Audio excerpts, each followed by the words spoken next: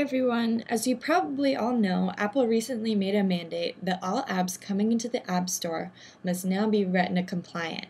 This means that you now need to make two versions of your file assets and save them at different sizes, one Retina and one standard, so your app can play on older versions of the iPad as well as newer ones with Retina. So my workflow needed to change a bit to accommodate this. In the past, I worked with screen dimensions of 1024 by 768 pixels, and now I create my artwork using Retina screen dimensions of 2048 by 1536 first. Working with Retina first is necessary because you can scale down from Retina, but you can't scale up from standard without losing information and making your artwork appear pixelated. So the process for saving assets is the same.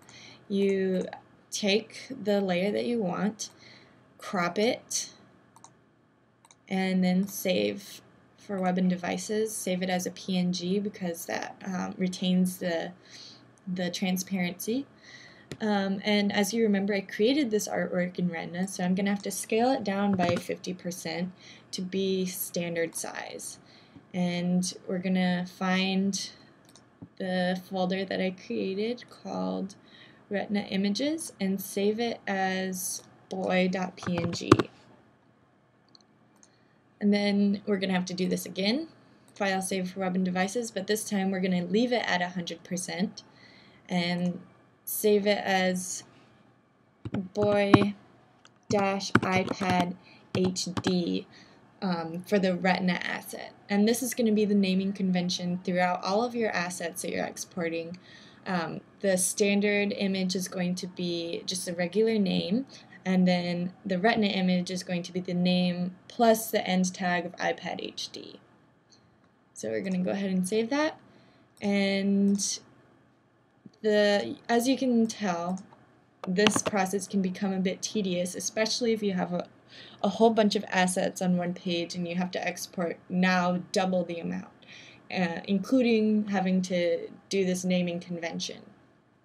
But we have a really helpful Photoshop script that sort of automates this process and exports layers by their name and exports Retina and standard and adds the end tag to the Retina images, so you don't have to do any of that. So just go ahead and download the script. You can find it at the bottom of this video, and you're gonna then go to Downloads and find it under, let's see, Export for iOS, JSX, and you're going to have to go to Applications and open up Photoshop, then Presets, and then look for Scripts. And in Scripts, you're going to drag over this export for iOS 1, and then just drag it in.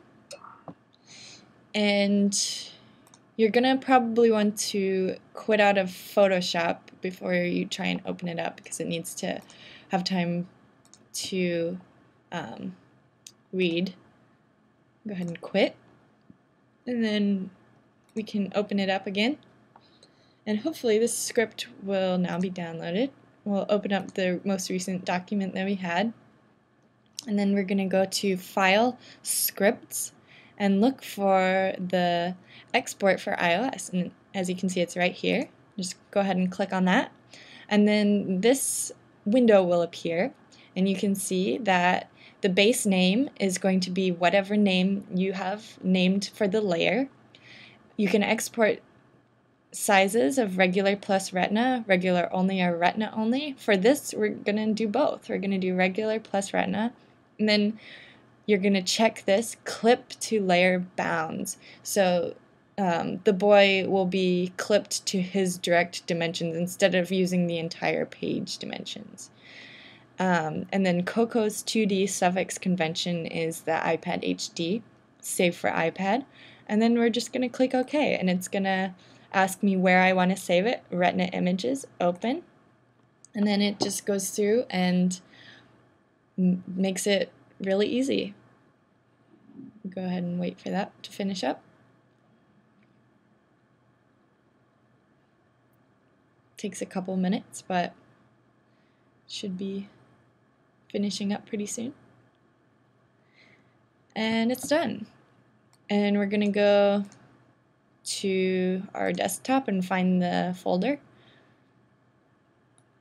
Retina images, and here they all are at the correct dimensions. So it saves a lot of time, and I would definitely recommend it.